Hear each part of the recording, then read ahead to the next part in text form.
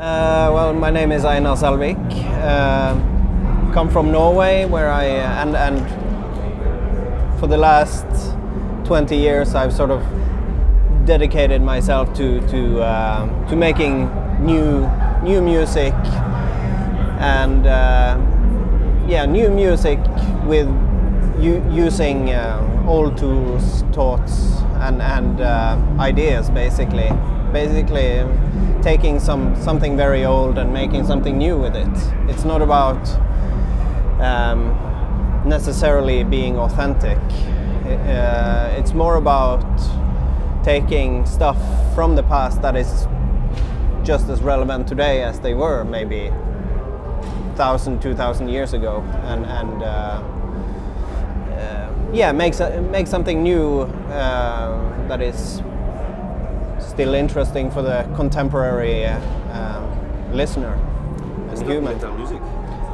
No, Wardruna has very little to do with metal in a sense, although a lot of people who like metal like Wardruna, and I think there are several reasons for that. One of the things are of course the thematics, which I think many people in metal both like and also relate to in a sense, but also the soundscapes. I think metal music can be very visual and very melodic, and the music of Wardruna is also very melodic and has these big open soundscapes that I think many metal people enjoy, and maybe you can perhaps draw some links to early black metal where you have these monotonous things just going on and where atmosphere is more important than technique and so on. I guess you can see a similarity there, but apart from that I would say that Wardruna has nothing to do with metal. And what is the final objective of your band? You try to interpret some kind of ancestral music? Yeah, well, it is about taking some of the, for instance, the old myths and also the old instruments and try and interpret them on their own premises. Rather than forcing them into another shape or another specific context. It's more about, that's what I wanted to do, and I was missing, there was nobody doing it, like interpreting these old Norse myths and traditions on their own premises, using relevant sound, relevant instruments, relevant language, and so on. So that was the sort of concept and the creational concept of, for instance, the trilogy that I've been doing now, the 3 albums, is basically making music to the proto-Scandinavian set of runes, which each have a symbolic value, and there again it's about interpreting them on their own premises. That means use instruments or sounds that sort of enhance the contents. It can be recording in specific settings or places, even dates that somehow are give meaning or enhance the quality of each of the runes. In forest, for example? Forest, standing in the middle of a river, playing on ice, stones, fire, trees. So it's been a very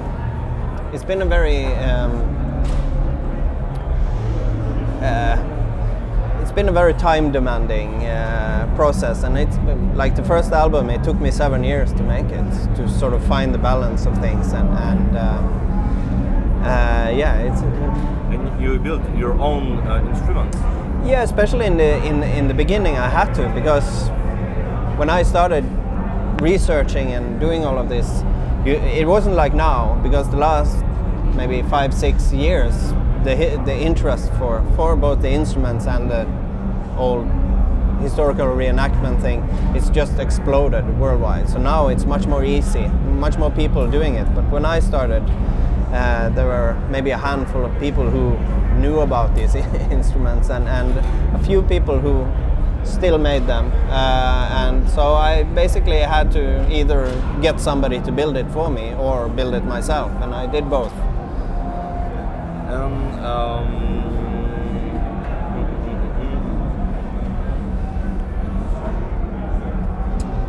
What is your documentation for work and for learn about the past? Well, the sources of ancient Norse culture is very scattered and in bits and pieces. Of course, we have written sources, we have sources that you find, archaeological sources, and I have to say, and also we have traditions that sort of survived. That is basically a living tradition, but we know it's very ancient. So I guess it's a combination of that, and my approach, I guess, to many of these things are both of an academic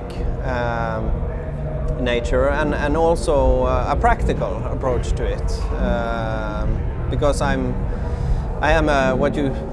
somewhat of a history nerd and do a lot of studies, and so I start out there to find out how we know what we think we know about these things, and then it's about trying out, because when you start applying any hypothesis to practical execution, then you find out whether or not it works or not.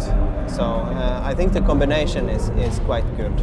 So even though I say always that it's not necessarily important for me to be authentic, a lot of the things I do is based on authentic stuff.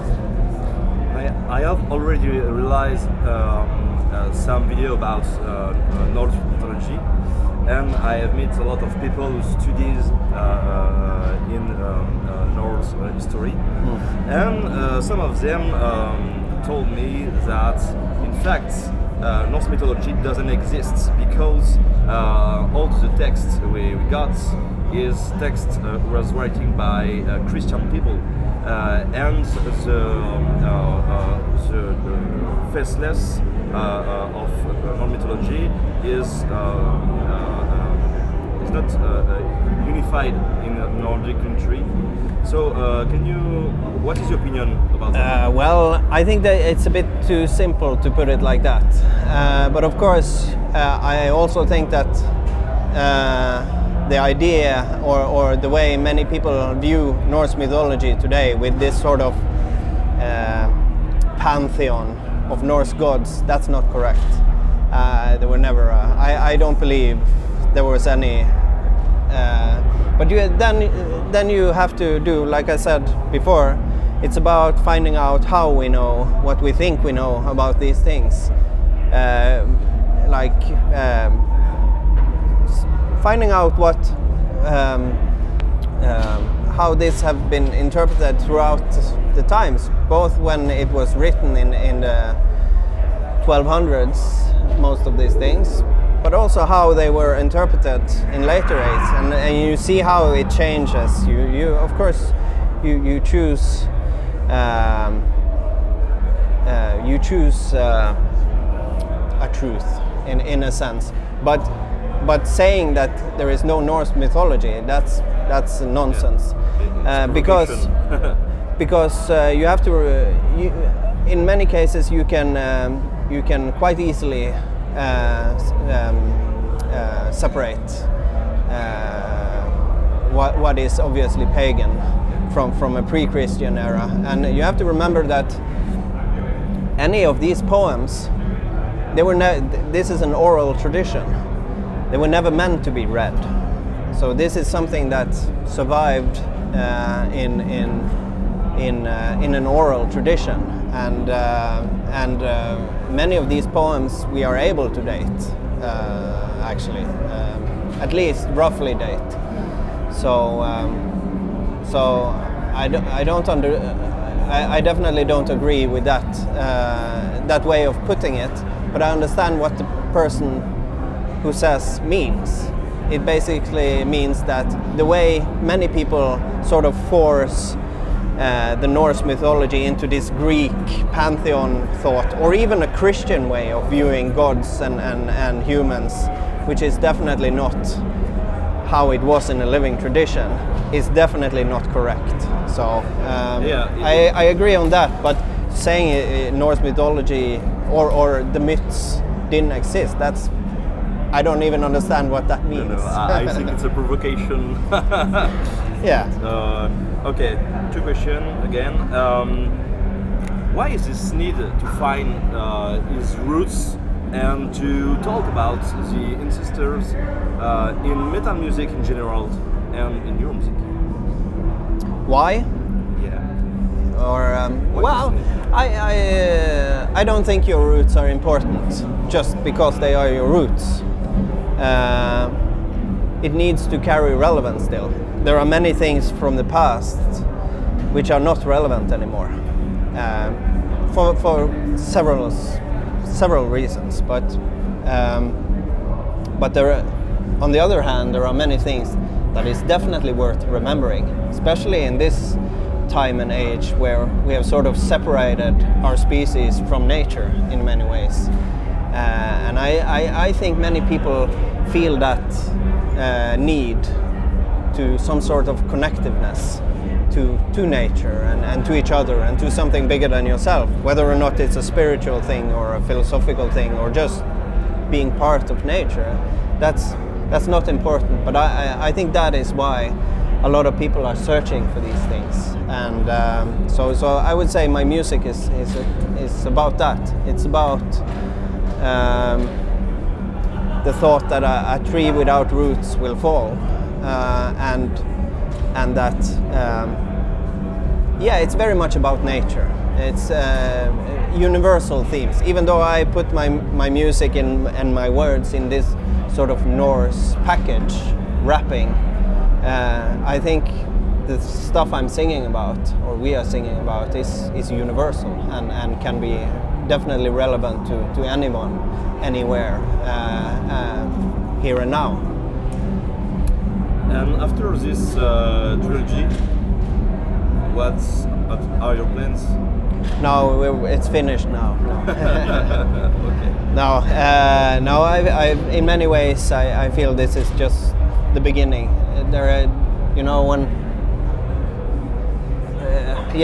are so many things I want to do with Wardruna, and so I'm very inspired to continue doing this, but I cannot be specific yet. I would have to kill you after.